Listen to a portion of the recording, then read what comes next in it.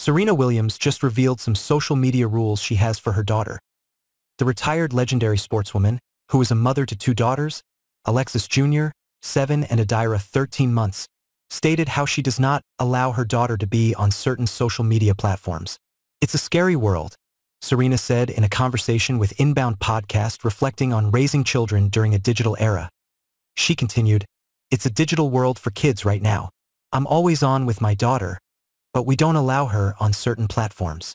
The tennis champion, who shares both her daughters with husband, Alexis Ohanian, also noted how you never know what kids are perceiving via social media platforms and online exposure.